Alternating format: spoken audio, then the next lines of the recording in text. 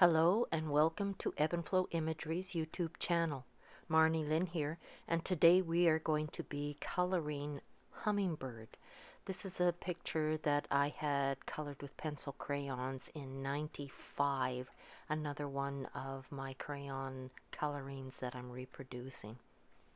I wanted to do this now with the whole background being colored so I could see what it would look like and what kind of improvements I have made with my coloring, and I've done quite a bit. I am this time keeping track of all the crayons that I used when I was coloring so that I can use that set of colors throughout the whole picture. And I am just going to be flipping the picture around as I'm coloring it so I can see what it looks like upside down, and gives me a much better understanding and viewpoint of what needs to be done and how it's starting to come along. So I'm working on the wings and the feathers of the tail. I found it really interesting to be doing this part because this is all the motions of the wings fluttering back and forth to keep the hummingbird at just the right height for getting the nectar out of the flower.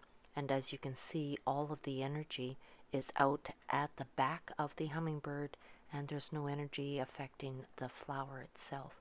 There's a little bit of energy that bounces down onto the leaf, but the flower itself is not having any kind of energy interaction with the hummingbird, which I thought was really fascinating to see this coloring itself out.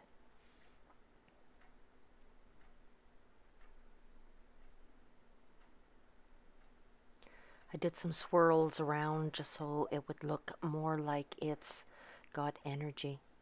After I had finished coloring the whole picture, and I was going to go back and do some more detail, but when I got to my table to sit down and do some more coloring, I saw that the piece of paper had become warped with all the crayon and all the work that's been done on it.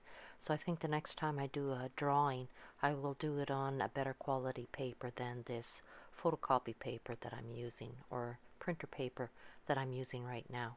It's only a 20-pound weight, but I think if I'd used the sketch pad that I had done the bamboo on and the eye, actually it was just the reptilian eye that I had used, I think it would have had a stronger tooth to hold the color, that I could have gone further to make it more like a photograph. I am enjoying this part of it though. I'm doing the strokes really far out so you can see the energy in the air around the hummingbird. And there you can see it's not really hitting anything on the flower, but it hits the leaf, and the leaf has a little bit of a bounce in it. I love watching it speed it up. I think I have it at 20%. This picture was originally 2 hours long, and I could not believe how half an hour went in a split second, and a half hour was gone, and I saved that clip, and then I did another half hour and finished the whole background.